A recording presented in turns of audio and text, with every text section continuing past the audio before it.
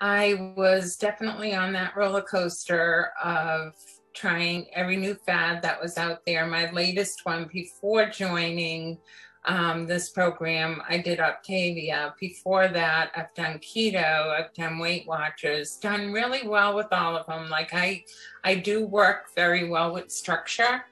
But with Optavia, like one day I was just like, this is like bird food.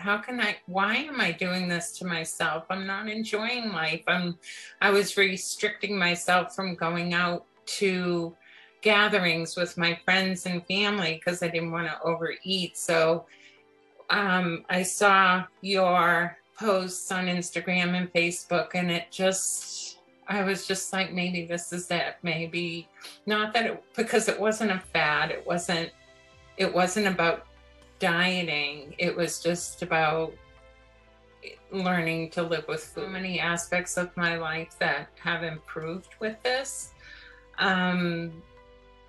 I just think that freedom of just eating what I want, and your body eventually, which I never thought this would happen, but your body actually starts craving the good foods. And I never thought that would happen to me because I still, when you see French fries, I couldn't stop. And now it's just, I don't feel like having the French fries. And, every now and it's not like I won't have French fries, but yeah, I just take it or leave it. Take it or leave it, and not having that anxiety or the guilt that came with it after you ate it. I don't have any of that anymore. Yeah. And it's freeing. It really is freeing. Yeah. So what have you seen change in yourself in your life that you honestly didn't think you were capable of doing? Well, my husband tells me, he says he can just see the difference in me. And I said, what do you mean? He says, you're just more at peace. You're just not anxious about anything anymore. As far as food is concerned, you're not, it is what it is. You're not as hard on you. I'm not as hard on myself. And he noticed that, which was great, which is great for him to see it. And then what about how you feel and how you think on a day-to-day? Well, just by allowing myself to eat carbs, I never put two and two together that the carbs give you more energy. I feel physically the best I have felt in a long time. I don't have body aches. I'm just eating well. I feel healthy. I just can't thank you enough. It's been great. No, it has been. It's been life-changing for me. I just wish I found it sooner.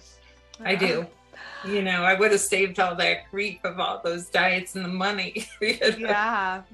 And what was, let's say before we started this program, what were some of the fears that you had about doing this? Because I know that a lot of people, when they hear you're not going to be deprived and you're going to learn how to control yourself around food, a lot of people think that's not going to work for me. I've tried everything.